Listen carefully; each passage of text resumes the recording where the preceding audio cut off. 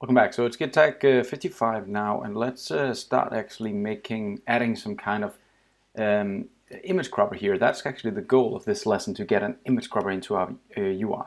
So what I'm going to do, well, I have this awesome image cropper right here, Angular 2 image cropper, and it's actually now signed up for Angular 4. So that's an Angular 2 image cropper for Angular 4. Doesn't matter, npm install ng2 image cropper. Let's do it. So I'm opening a tab here. I'm just going to install that new image cropper that I want. While that runs, let's just have a look at it. It's going to end up looking something like this. You can choose a file, select an area, and then you can stop and say you want to keep that image, and then it'll store it. That's kind of the goal. Now to do this, first of all, we need to get image cropper component into the declaration. So let's go into our code here. That seems to be done. And in my code, I'm going to add, inside the app module, I'm going to add a new declaration. So we have declarations here, and let me just add the image cropper and import it.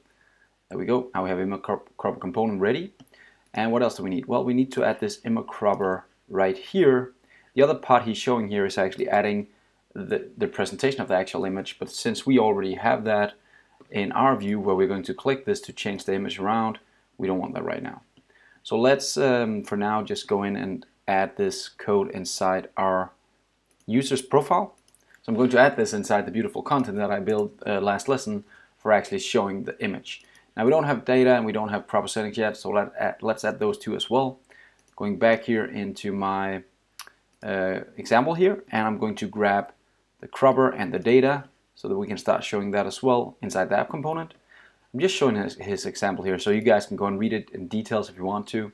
Inside the profile image, I'm going to add those two new pieces here, data and cropper settings. This is inside my profile component TS file. Now I'm going to add this as well, where I just initialize the data and set some basic stuff for the canvas so that I can show the cropper image up front here, and it's inside the constructors. Let me just paste that in here. There we go. Now I've set up the cropper and I've added the actual image here. So let's see if that actually works. It shouldn't be anything else than that actually. Let's see what happens. Now I've experienced some problems with the animations after I actually made the change to Angular 2. If you experienced it the same, I really don't know what to tell you. It should work, but it doesn't seem to all the time. So I've grabbed an image and it looks something like this now. Let's just find one here, there we go, and now I want to press the save button. But something's wrong because it's showing this but not the actual change image like it should, so we need to figure this out.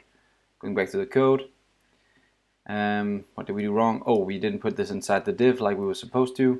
There we go. Going back, now it's here. So now we have the image choose available.